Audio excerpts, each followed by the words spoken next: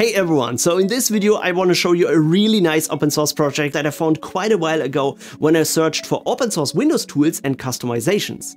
It's a file manager that aims to replace your default Windows Explorer and comes with a modern design that fits perfectly in the new Windows 11 look.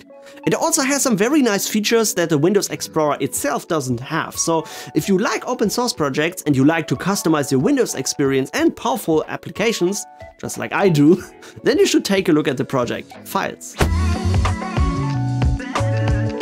I've tested this for a few weeks now because they recently released a new version that is much better and much more polished than the older one. It still isn't perfect though, but we will talk about this soon. First, I quickly want to talk about today's sponsor, Teleport, which is also a fantastic open source project. Teleport is an open source access plane to protect your computing resources with two-factor authentication and audit logging and user access management. It supports SSH databases, Kubernetes clusters, web applications, and in the newest version, even RDP access in Active Directories. Very useful to securely access your home lab or even professional server environments. And the best thing is, it doesn't cost you anything. So the community version is completely free and open source. I've, by the way, done a full video tutorial about Teleport in the past, so you will find that in the video description down below. Okay, let's go back to Files, and let me quickly show you the project on GitHub, because this is very interesting. On the GitHub page you can read more about this project and of course find the entire source code for it. You can see that the developer called it a file manager for Windows with a powerful yet intuitive design. And it also has a homepage when you go to files.community, and there you will get a first impression of this project and the look and feel and some of the features this file explorer has. And to be honest guys, I just believe this looks phenomenal. This is actually how the regular Windows Explorer should look like in Windows 11. When you open it the first time, it looks very familiar. So on the left side you have the sidebar with your favorite folders and drives, also the cloud drives, network drives, and even WSL2 distributions, and the internal file system is available there. And in the main view you can, of course, just go into your disks and browse your files, just like you would expect this from a file browser. It supports basic things like copy, rename, move or delete, and you can also view your files in different styles and layouts, just like small icons, medium icons, details and so on. But Files also has some very nice features that a regular Windows Explorer just doesn't have. For example, it supports multi-tabbed windows, and this is something I still can't believe Microsoft hasn't implemented it in the regular Explorer. I don't know why, because this is such an essential feature I believe so many people would need. So I, for example, use it every day, and that's why I already have replaced my default Windows Explorer with a new Files application, just because it supports multi-tabs. You can also open a secondary pane inside the main window, which is very comfortable if you want to move files around. You need to enable this feature in the settings menu first, so just go to settings, multitasking, and then enable the dual pane view. And then you can open any folder in a secondary pane inside the main window and work in two different folders at the same time. Very, very useful sometimes. One thing that I also absolutely love about this project is not just it is an open source project, but usually open source projects are highly customizable, and so this is the same with Files. You can customize most of the look and feel of this application with custom themes, and the developers had put some great examples on their official GitHub page, so when you go towards their repository, which is called Themes, I've downloaded some of these examples and played around with that, and of course created my own theme, because I absolutely love to customize all my applications and change the look and feel of my entire workspace, not just on my Windows 11, but also on the terminal, for example. But it's a bit unfortunate that Windows doesn't allow us to change more things in the core operating system and customize our experience, but at least we can now do this with a file manager. Okay, so far so good. The Files Explorer is an interesting open source project, and I've shown you some of the general features you probably would expect from a good file manager. But there are also some very interesting experimental features, so that means they aren't fully supported yet. They may contain bugs, but these are really some cool things. For example, they support file tags, and this is a feature that I really missed on Windows for such a long time.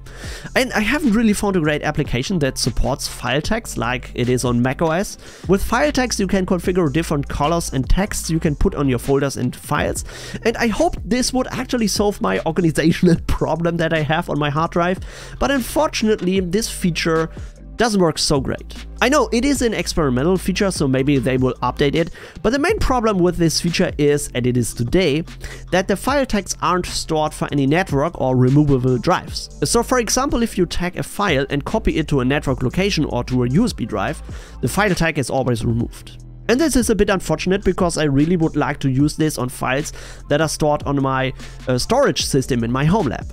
I also haven't found a way to search for files based on these tags, so I may have been too stupid to find it, but I think it's just not existing. And this would actually be the reason why I would use file tags, because I would like to search for files based on a specific tag.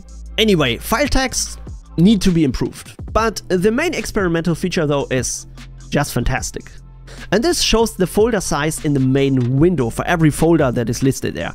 At the regular Windows Explorer, if you want to know how much storage a folder really consumes, you would need to make a right click and go into the properties to see how big this folder is, because it needs to calculate all the files in the subfolders inside the directory to give you the actual size of this entire item.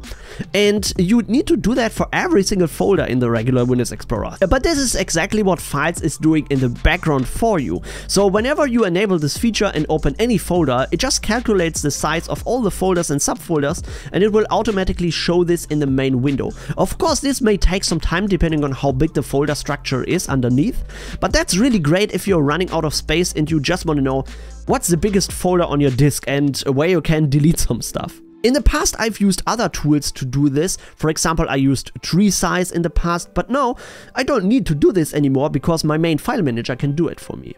I just want to say it isn't perfect though, so there are a few bugs or a few things that aren't so great. So I had a few crashes in some circumstances, and while this isn't too bad because there's nothing that could be damaged, it still is annoying. And there are also some weird problems with the sidebar that for some reason sometimes it doesn't show up, or it just takes a long time to load when you start up the application. Also, I would love to see a feature like a copy file manager. So when you're copying or moving a file from one location to another, it's shown in a small icon on the top bar where you can just track your background copy tasks. It's nice to have it hidden in this menu, but damn, why can't I see how long the copy job will take? And there are also some features that I think aren't finished yet, so like the file tags, we just talked about that. But all of these problems or issues you might have, the good thing about this is that bugs can be fixed and new features can be easily implemented.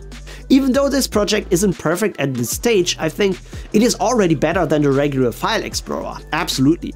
And this is really impressive in my opinion, because it is just a small open source hobby project, and this already has more innovative and more useful features and a much better look than the official application from the Windows 11 manufacturer Microsoft. I mean, this isn't too surprising, because Windows 11 is just a big construction site. Yeah, they introduced a nice and a fancy start menu design and some new design philosophies, but the whole design and the core operating system of Windows 11 is just inconsistent. There are so many parts of the operating system that still haven't changed since Windows 7, or maybe even before that. Anyway, I don't want to bash too hard against Microsoft and Windows, because I think they're really on a good path, and it wouldn't be my main desktop operating system if I wouldn't be happy with it. But still, I think we need more open source projects on Windows that try to replace some of the core parts of the operating system, like a file manager, or some other ones which will enhance the overall experience and usability. I know some projects are existing which try to customize Windows down to the core, but most of them aren't really usable.